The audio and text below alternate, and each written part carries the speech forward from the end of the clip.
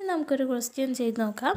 Draw triangle of side 4 cm, 5 cm and 6 cm. Draw isosceles triangle with the same base and area.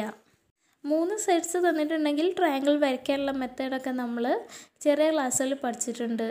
For example 7th ക്ലാസ്സിലെ drawing triangles എന്ന ചാപ്റ്ററിൽ നമ്മൾ പഠിച്ചിട്ടുണ്ട്. നിങ്ങൾക്ക് doubt ഉണ്ടെങ്കിൽ എൻ്റെ ചാനലിൽ തന്നെ ആ ചാപ്റ്റർ ഞാൻ അപ്ലോഡ് ചെയ്തിട്ടുണ്ട്, അത് റെഫർ ചെയ്യാം.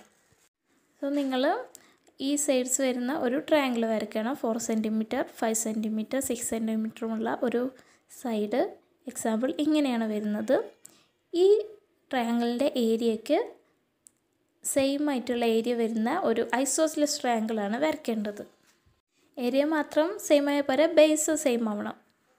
അപ്പോൾ നമുക്ക് ഈ ട്രയാങ്കിളിൻ്റെ ബേസ് 6 cm ആണെന്ന് അസ്യൂം ചെയ്യാം. നിങ്ങൾക്ക് ഇഷ്ടമുള്ള സൈഡ് ബേസ് ആയിട്ട് എടുക്കാം. ഞാനിവിടെ ഈസി ആക്കാൻ വേണ്ടിയിട്ട് 6 cm സൈഡാണ് ബേസ് ആയിട്ട് എടുക്കുന്നത്. അപ്പോൾ 6 cm ബേസുള്ള ഒരു ഐസോസ്ലെസ് ട്രയാങ്കിളാണ് വരയ്ക്കേണ്ടത്. അപ്പോൾ നമുക്ക് ഐസോസ്ലെസ് ട്രയാങ്കിളിൻ്റെ ബേസ് 6 cm ആണ്. ഇനി എന്ത് വേണം? ഇതിൻ്റെ ടോപ്പ് വെർട്ടിസസ്, അതായത് ബേസിന് ഓപ്പോസിറ്റുള്ള വെർട്ടെക്സ്, അത് എവിടെ വരണം? ആ വെർട്ടെക്സ് ഈ ആദ്യത്തെ ട്രയാങ്കിളിൻ്റെ വെർട്ടെക്സിനുള്ള ലൈനിൽ, അതായത് ബേസിന് പാരലലായിട്ടുള്ള ടോപ്പ് വെർട്ടെക്സിലൂടെ കടന്നു പോകുന്ന ലൈനിലാവണം. സോ നമുക്ക് ആ ലൈന് വരയ്ക്കാം. അതായത് ബേസിന് പാരലലായിട്ട് ടോപ്പ് വെർട്ടെക്സിലൂടെ കടന്നു പോകുന്ന ലൈന് ഇതാണ്. ഈ ലൈനിൽ എവിടെയെങ്കിലും ആയിരിക്കും നമ്മുടെ ഐസോസ്ലെസ് ട്രയാങ്കിളിൻ്റെ വെർട്ടെക്സ്. പക്ഷേ നമ്മൾ ചെറിയ ക്ലാസ്സിൽ പഠിച്ചിട്ടുണ്ട്, ഒരു ഐസോസ്ലെസ് ട്രയാങ്കിളിൻ്റെ ടോപ്പ് വെർട്ടെക്സ് എന്ന് പറയുന്നത് ബേസിന് പെർപെൻഡിക്കുലർ ബൈസെക്ടറിലായിരിക്കും. ബേസ് നമ്മൾ 6 cm സൈഡാണ് എടുത്തിട്ടുള്ളത്.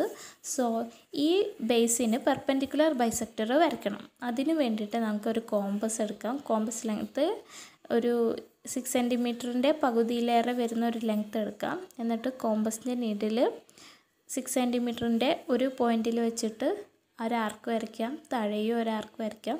ഇനി മറ്റേ എൻഡിൽ കൊണ്ടുവച്ചിട്ട് മേലെ ഒരു ആർക്ക് വരയ്ക്കാം, താഴെയും ഒരു ആർക്ക് വരയ്ക്കാം.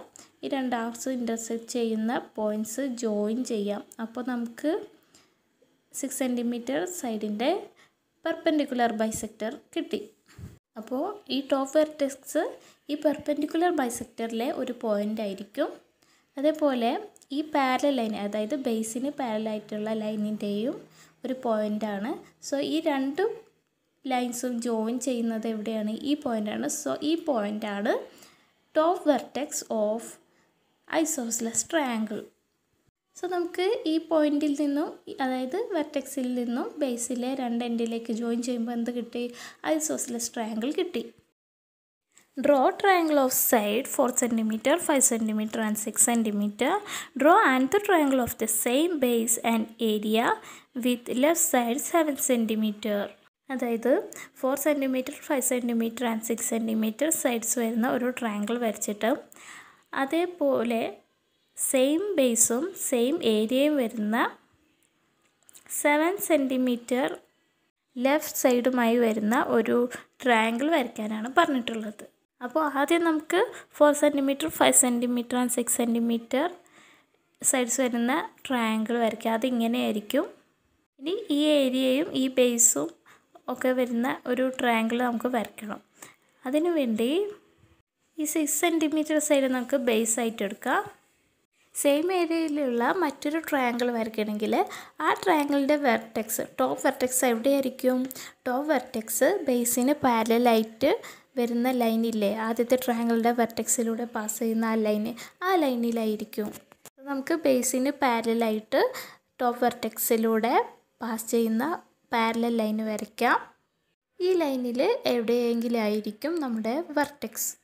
പക്ഷേ ക്വസ്റ്റ്യനിൽ തന്നിട്ടുണ്ട് ലെഫ്റ്റ് സൈഡ് എത്രയായിരിക്കണം? 7 cm ആയിരിക്കണം. അപ്പോൾ നമുക്കൊരു കോമ്പസ് ലെങ്ത്ത് 7 cm എടുക്കാം. എന്നിട്ട് ബേസിൻ്റെ ഒരു എൻഡിൽ വെച്ചിട്ട് ഒരു ആർക്ക് വരയ്ക്കാം.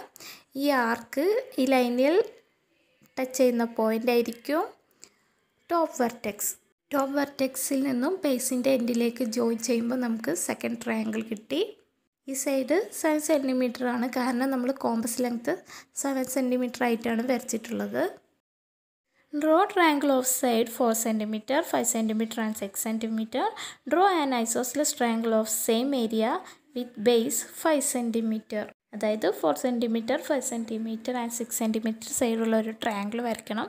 എന്നിട്ട് ഇതേ ഏരിയയിൽ വരുന്ന ബേസ് 5 സെൻറ്റിമീറ്ററുമായിട്ടുള്ള ഒരു ഐസോസ്ലെസ് ട്രയാങ്കിൾ വരയ്ക്കാനാണ് പറഞ്ഞിട്ടുള്ളത്. അപ്പോൾ നമുക്ക് 4 cm, 5 cm, 6 cm വരുന്ന ട്രയാങ്കിൾ ഇങ്ങനെയായിരിക്കും. ഈ ട്രയാങ്കിളിന് സെയിം ഏരിയയിലുള്ള അതായത് സെയിം ബേസുമുള്ള ഒരു ഐസോസ്ലെസ് ട്രയാങ്കിളാണ് വരയ്ക്കാൻ പറഞ്ഞിട്ടുള്ളത്. ബേസ് 5 cm ആണ് എടുക്കാൻ പറഞ്ഞിട്ടുള്ളത്. സോ നമുക്ക് 5 cm സൈഡ് ബേസായിട്ട് കൺസിഡർ ചെയ്യാം. ഐസോസ്ലെസ് ട്രയാങ്കിളിൻ്റെ ടോപ്പ് വെർട്ടെക്സ് എവിടെയായിരിക്കും? Top vertex ബേസിൻ്റെ പാരലായിട്ടുള്ള ലൈനിലായിരിക്കും. അപ്പോൾ നമുക്ക് ആദ്യം ബേസിൻ്റെ പാരലായിട്ടുള്ള ആ ലൈന് വരയ്ക്കാം. അത് ആദ്യത്തെ ട്രയാങ്കിളിൻ്റെ വെർട്ടെക്സിലുള്ള ടോപ്പ് വെർട്ടെക്സ് അതായത് ബേസിന് ഓപ്പോസിറ്റുള്ള വെർട്ടെക്സ് ഇതാണ്. സോ ആ പോയിൻറ്റിലൂടെ പാസ് ചെയ്യുന്ന വിധം നമുക്ക് ബേസിന് പാരലായിട്ടുള്ള ഒരു ലൈൻ വരയ്ക്കാം. ഈ ലൈനിൽ എവിടെയോ ആണ് ഐസോസ്ലെസ് ട്രയാങ്കിളിൻ്റെ ടോപ്പ് വെർട്ടെക്സ്.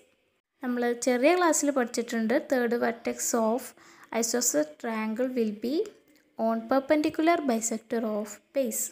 സോ നമുക്ക് ബേസിന് ഒരു പെർപെൻഡിക്കുലർ ബൈസെക്ടർ വരയ്ക്കാം. അതിനുവേണ്ടി ബേസിൻ്റെ പകുതിയേക്കാൾ ലെങ്ത്തുള്ള ഒരു കോമ്പസ് ലെങ്ത് എടുക്കാം. എന്നിട്ട് കോമ്പസിൻ്റെ നീഡിൽ ബേസിൻ്റെ ഒരു എൻഡിൽ വെച്ചിട്ട് മേലെ ഒരു ആർക്ക് വരയ്ക്കാം, താഴെ ഒരു ആർക്ക് വരയ്ക്കാം. ഇനി കോമ്പസിൻ്റെ നീഡിൽ ബേസിൻ്റെ മറ്റേ എൻഡിൽ കൊണ്ടുവച്ചിട്ട് മേലെ ഒരു ആർക്ക് വരയ്ക്കാം, താഴെ ഒരു ആർക്ക് വരയ്ക്കാം. ഈ രണ്ട് ആർക്സും ഇൻ്റർസെക്റ്റ് ചെയ്യുന്ന പോയിൻറ്റ്സ് ജോയിൻ ചെയ്യുമ്പോൾ നമുക്ക് ബേസിൻ്റെ പെർപെൻഡിക്കുലർ ബൈസെക്ടർ കിട്ടി. ഈ പെർപെൻഡിക്കുലർ ബൈസെക്ടറും പാരലൽ ലൈനും ഇൻ്റർസെക്റ്റ് ചെയ്യുന്ന പോയിൻ്റാണ് ഐസോസ്ലെസ് ട്രയാങ്കിളിൻ്റെ ടോപ്പ് വെർട്ടെക്സ്. സോ ഈ പോയിൻറ്റിൽ നിന്നും ബേസിൻ്റെ എൻഡിലേക്ക് ജോയിൻ ചെയ്യുമ്പോൾ നമുക്ക് എന്ത് കിട്ടി? ഐസോസ്ലെസ് ട്രയാങ്കിൾ കിട്ടി. അതായത് ആദ്യത്തെ ട്രയാങ്കിളിൻ്റെ അതേ ഏരിയയും അതേ ബേസുമുള്ള ഐസോസ്ലെസ് ട്രയാങ്കിൾ കിട്ടി.